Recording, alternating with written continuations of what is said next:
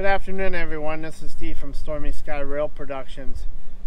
With us, we have Mike Slater from the Western Union Junction Railroad Museum in Sturtevant, Wisconsin. And Mike would like to tell us about his great equipment here and signals and everything else he has in his museum way out here. So go ahead, Mike. Hi, Steve, and fans of the StormySky group here. We're standing in front of a Milwaukee Road caboose that was built in 1956 by the Thrall Car Company in Chicago Heights, Illinois for the Milwaukee Road. Train on. That's a pan.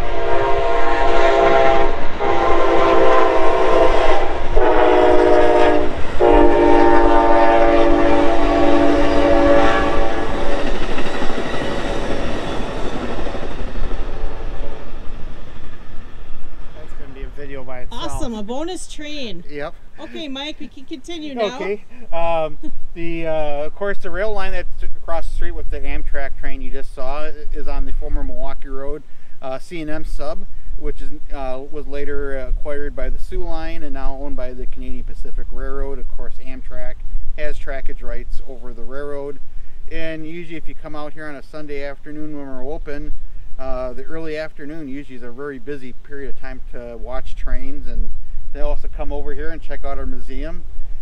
Museum was put in place in approximately 1992 by a group of volunteers. The caboose was purchased from donations from local citizens and also local businesses here in the village, and has been open yearly ever since the caboose has been placed. Which is a yearly with an asterisk. The 1 year in 2020 we didn't open up the museum at all to the general public and that, but every year we've been open to the public, usually on Sundays. Currently it's the first and third Sundays of the month. Check our Facebook page with the link below the video to find out when we open up for the season and when we close. Even though I do have a sign that says first and third, May through September, depending on the weather, I may open early, may keep it open later and that. But so keep an eye on our Facebook page. As far as some of the other displays we have out here, we have a switch stand display, we have a signal display, we have a motor car display, which are all viewable from the outside of the caboose when we're not open. But we do have also interior displays of railroad artifacts from both the Milwaukee Road and other southeastern Wisconsin railroads. Okay.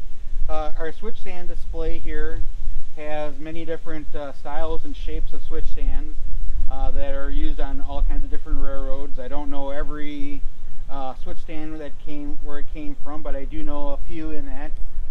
This one here came off the Chicago and Alton down in Illinois, central Illinois. The gentleman that gave us to us, he actually worked for the railroad, and his house, the driveway for his house is actually on the old railroad right-of-way in that. But that was a nice little addition to our display. Of course, the Milwaukee Road had the famous feather pattern. There were a few other railroads that had the feather besides the Milwaukee Road, but the Milwaukee Road was one of them. Of course, the Milwaukee Road had their famed passenger trains of the Hiawathas and had the Native American motif in that. The smaller little stop signs here were somewhat famous on the Chicago Northwestern Railroad for their targets and that. And I know there's a few of them. I believe this one here came off of Jones Island in Milwaukee and that. So that would have been both used, probably switched by Milwaukee Road, Chicago Northwestern, Grand Trunk, and some of the railroads that switched down on Jones Island. As far as we have a lot of different trackside signals in that. I, again, don't recall all of them where they all came, but the two light signal that's shown up above there, that actually came from Burlington, Wisconsin, that protected the diamond with the Soo Line off the Milwaukee Road. And the diamond, one of the reasons why we had the diamond in our little track work display here is the name of our museum, the Western Union Junction. The junction meaning a junction between two different rail lines, and originally across the road by right next to the railroad hotel and where the depot used to stand. There was a diamond or a junction between the Western Union Railroad and what later became the Milwaukee Road. Of course, the Milwaukee Road bought the Western Union Junction Railroad, and that line originally went all the way from Racine all the way to Savannah, Illinois, and eventually later on went out to Kansas City, Missouri with the rail lines.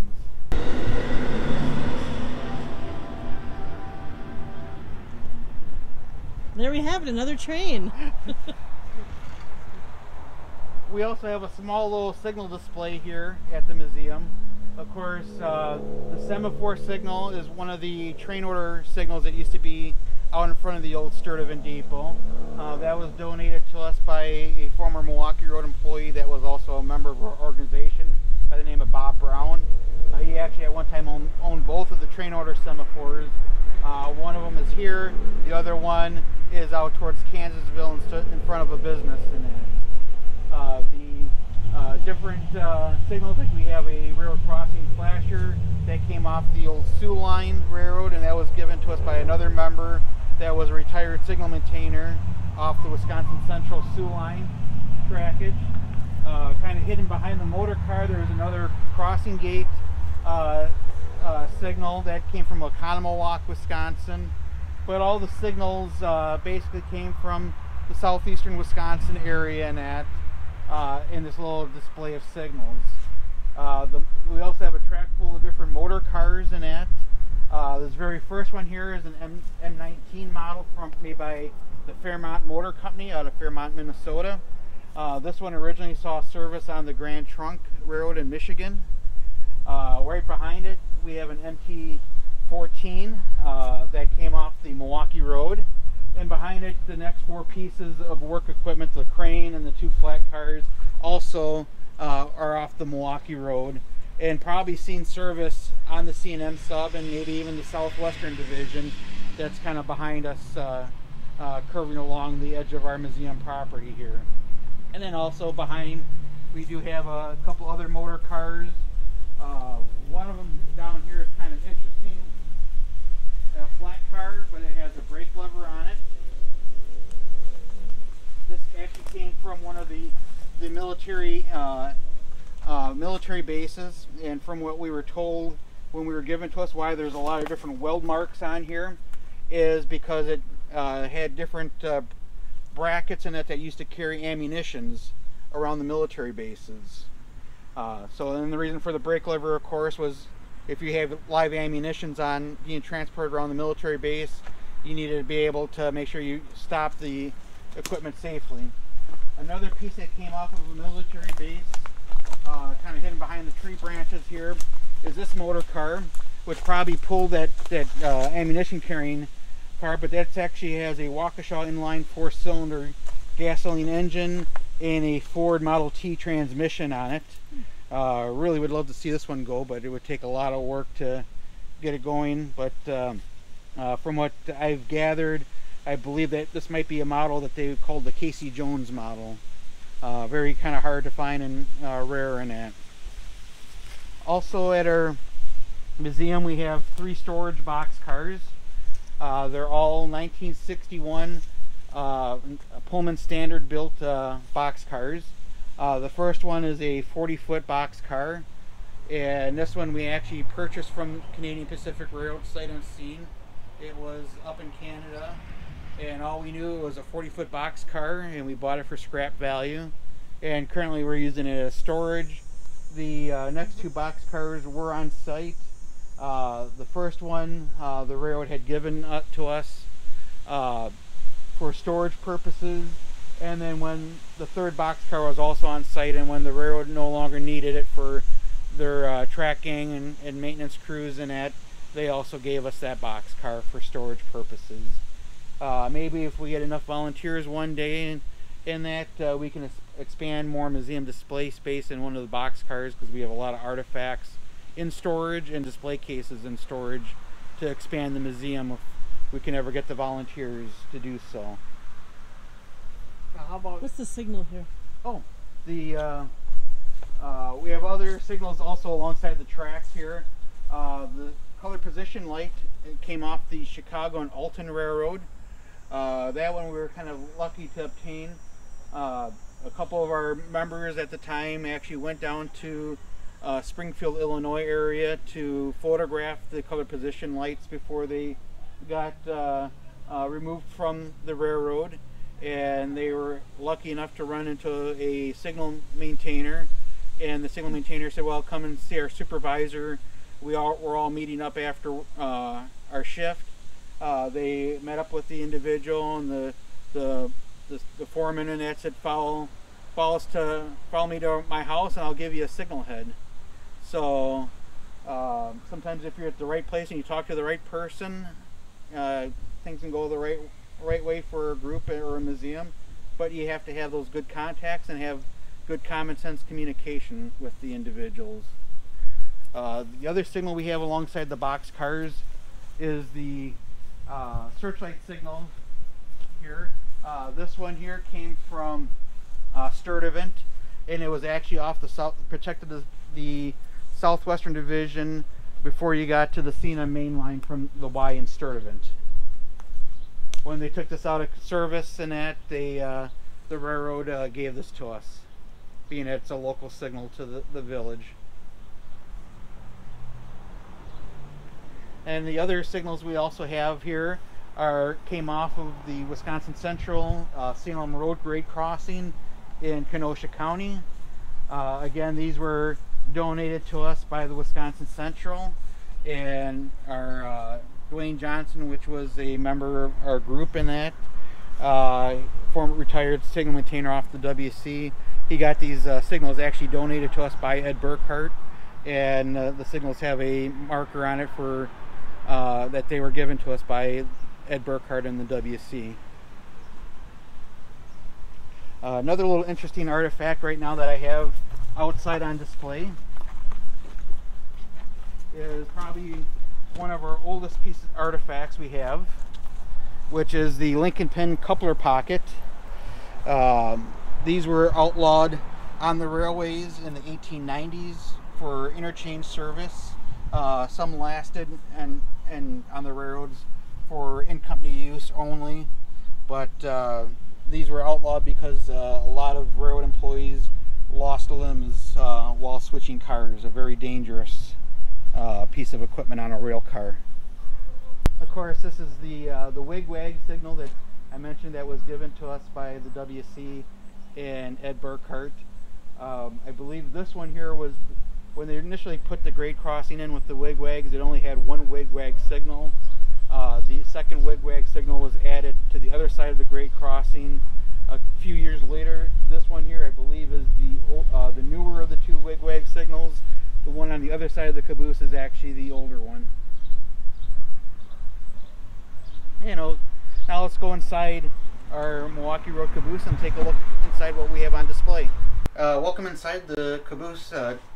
We have a lot of different artifacts on display. Almost everything that's inside the caboose here is no longer used on the railroads due to things being improved, upgraded, or found that, you know, there's better techniques of doing things in it. One of the first things you'll notice when you walk inside the caboose is our showcase with communication items on the railroad, all the way from the telegraphy key with the Prince Albert can sitting. Technically, the Prince Albert can should actually be in the resonating box, and the reason for the Prince Albert can, we were told by a former railroad telegrapher, was that as a train went by, you would have a hard time hearing the clicks, so they would put an empty tin can behind the clicker and the resonating box, and it would actually make the clicks louder so they could hear it while the trains were going by. So after he told us, you know, asked us where our Prince Albert can was and told us why, we had to go to a local antique store and buy a Prince Albert can.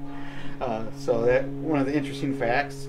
Of course, the old accordion telephone that was used in the depots for their inter-office phone system. Of course, the railroads used a party line system.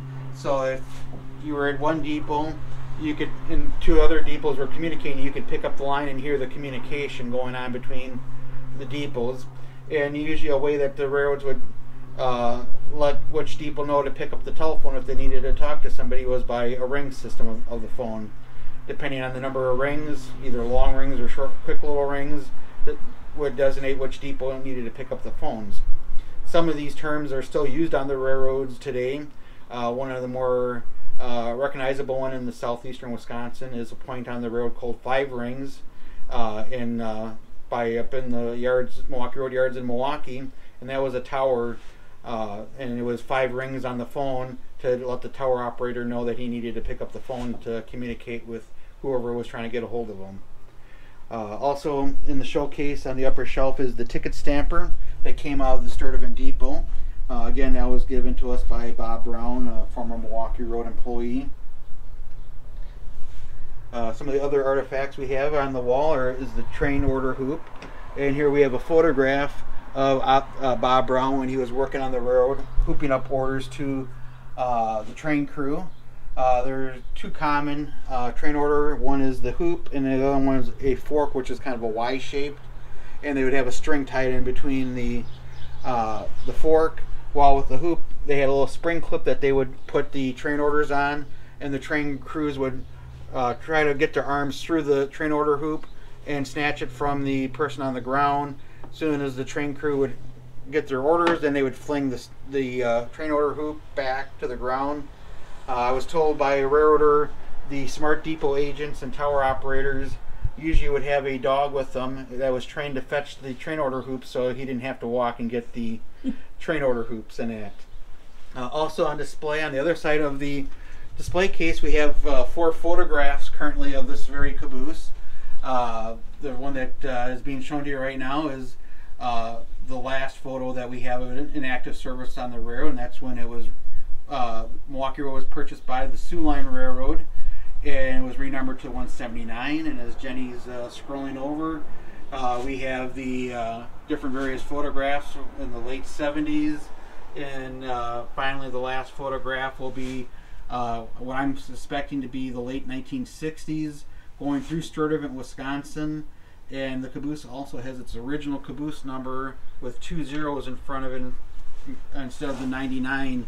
And the reason for the 0 originally was it was designating as a non-revenue car, and when the railroads got the computers, the early computers would not recognize the 0 as the first digit of and would drop it. So in this case, the 2186 also had same number as a diesel locomotive, and that would have been a conflict between trying to figure out what was the caboose or what was the diesel locomotive. So for non-revenue cars, the Milwaukee Road added a 99 prefix to the car number instead of the 0, and thus eliminating any errors in the early computers. Of course, modern computers now, you could have the first digit as a 0 and it would recognize it actually as being a numerical value. Also in the caboose here, we have a locomotive control stand. The control stand was not inside of the caboose. This was donated to a gentleman, or to us by a gentleman that used to live in Kenosha. When he bought the control stand, he actually could have bought the whole cab of the locomotive for the price that he bought the control stand for, but unfortunately he had a better judgment and thought what his wife would have to say when he bought the if he would have brought the whole cab home. But so the control stand came out of a Milwaukee Road U23B locomotive, which surprisingly there was nothing wrong with the locomotive when the Milwaukee Road decided to scrap the locomotive. It ran into the scrapyard underneath its own power and was cut up for scrap. Of course, at that time, the Milwaukee Road was in financial hardships. It was the early 1980s, and the Milwaukee Road and a lot of other roads had a surplus of locomotives, and a lot of railroads were cutting up equipment for scrap. Over on this side of the caboose, opposite from the control stand, is the desk and the chair. There was another chair exactly like this where the control stand sat. We currently have that removed to have the control stand on display. But this is the chair and the desk of the conductor of the train. The conductor was in charge of the train and told everybody what to do, including the engineer. He had his own little radio that he could communicate with the head end locomotive. He had an emergency brake stand to put the train into emergency, and he also had an airline pressure gauge that he could monitor what the brake line pressure was on the rear of the train. Usually before they left the yard, the train crew would all communicate, and the engineer would let the conductor know what he was going to be using for brake pressure, because depending on the time of the year, being warm or cold, you had to regulate your brake line pressure, and that the colder weathers, the air would do different things, so they would adjust accordingly to the weather and weather conditions. Walking a little bit further down in the caboose, we have another display case that has artifacts from the railroad passenger car service. The upper shelf has some items from the Pullman Car Company. Not only did the Pullman Car Company build railway passenger cars and freight cars, they also operated the sleeping cars in the United States on most all the railroads. There were a few exceptions. Milwaukee Road did handle their own sleeping car service. And on the lower shelf we have items from the passenger car service, including a model of the old Sturtevant depot, but most noting is the China with the California poppy motif, and that was from the famed Santa Fe Super Chief, and that was the train of the Hollywood starlets and stars and all that, and who knows who used that China. Could have been some famous Hollywood actor or actress. If you or I would probably rode the train out to California from Chicago on the Santa Fe, we would have probably rode the El Capitan, which was an all-coach seat, and that's designated by that simple blue rim China with SF on it. That was China from the El Capitan. Of course, the China that was in front of that with the blue rim, that was from Amtrak in the 1970s, 1980s time period. Again, to kind of go with the Lincoln pin coupler pocket, we also do have examples of the Lincoln pins. And of course, one of the reasons why they were outlawed is, as you would figure, two cars backing up, the switchman had to stand in between the cars, hold and guide the link that was already secured in one coupler pocket, but had to guide it into the coupler pocket of the car that was backing up, and hopefully he would then in turn remove his hand in time before it got crushed. A lot of times when a railroader went from railroad to railroad, they would ask him to hold up his hand to see how many fingers he had, and the more fingers he had, they knew that he was a good railroader because he knew what he was doing. Again, equipment on the railroad, you can't hurt it, it will hurt you. So always have that safety mindset when you're walking around the railroad. And that. A couple other things that I had also up front here was my conductor's uniforms. We have a couple on display currently, and we have a lot of other ones in storage. But two that I have on display is the Chicago Northwestern and the dark Pullman green. That was a color that the Northwestern used in their passenger equipment in the 30s, 40s, and 50s for their conductors. And then the other one that I have on display is the 1970s era Amtrak female conductor's uniform with the silk blouse and the vest and all that, and even a sweater behind it that all matches the 1970s color motif. A little bit of history about Sturtevant. Sturtevant isn't its original name. It's actually had many different names.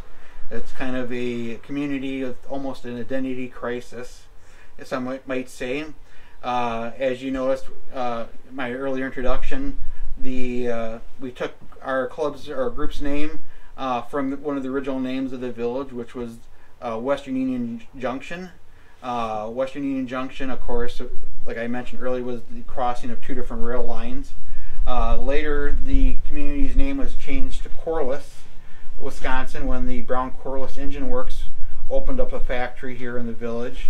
That lasted until about the 1920s, when, after the Corliss Engine Works had closed down, the B.F. Sturtevant Corporation opened up a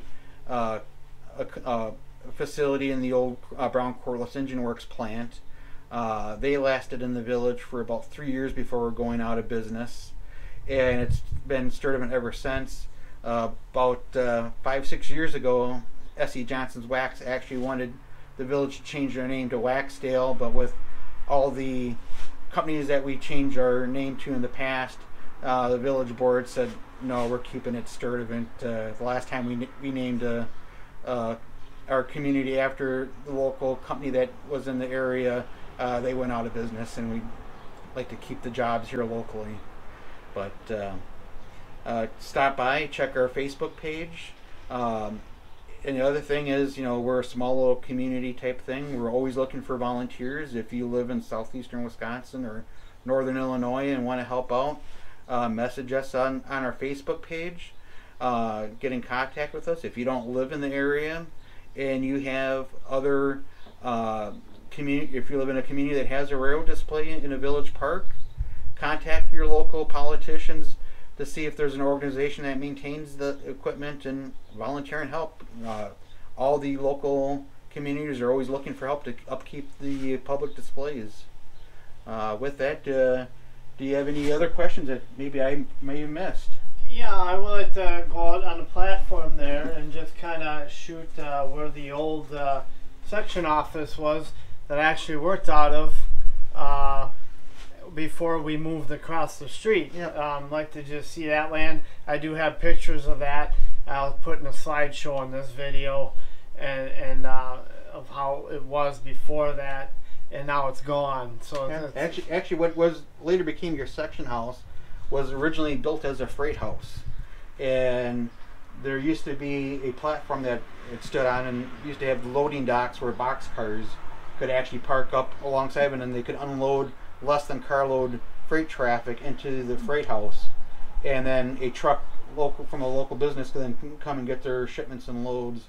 I don't know when the railroad took it down to ground level and took the raised platform off, but years it stayed empty, and then when the railroad was looking to move out of the depot because there was going to be a preservation group moving into it, they moved all the track crews and all that to the old freight house and remodeled it. Okay, So we'll stop by there on our way. Mike explained what it was, and we'll take a short video clip of where it was in the parking lot on our way out. But I thank you, Mike, so much for taking the time out with us and explaining what you have here on display. Make sure you check him out, and when you're in town, out of town, coming in town, please stop here and visit. It's a really cool place. And then you got this Canadian Pacific Railway right there. You can go trackside for a while, check out Amtrak Canadian Pacific, and please subscribe and like and leave a comment on our video. And hopefully everybody enjoyed this. And this is Steve from StormySky Rail Productions. Everybody have a nice day. Currently behind me we have the old freight house, which was our section office until they vacated us out of this building and moved us across the street, which we'll take a clip of. This is where we have pictures of it. We'll put in a slideshow and the history of it. But this is where it was right here. Spent a lot of time here, and now it's gone totally after vacating. We thought they were going to save it for a historical thing, but I wish they kind of would have. But this is where the old section office and freight house used to be, right on this concrete area here. So thank you. As I previously mentioned, across the street was our old section headquarters before they kind of kicked us out, and then they built this behind me. This is where the old Sturtevant Corliss Depot stood, right on this lot here, which will be coming up on another video that will cross-reference. This is where I spent the last days of my railroad career, headquartering out of here in Sturtevant, Wisconsin, when I was track inspector, and now I'm medically retired now. So I spent a lot of time in this building, and I still run into people I worked with and say hi and talk a lot, because we work together so much.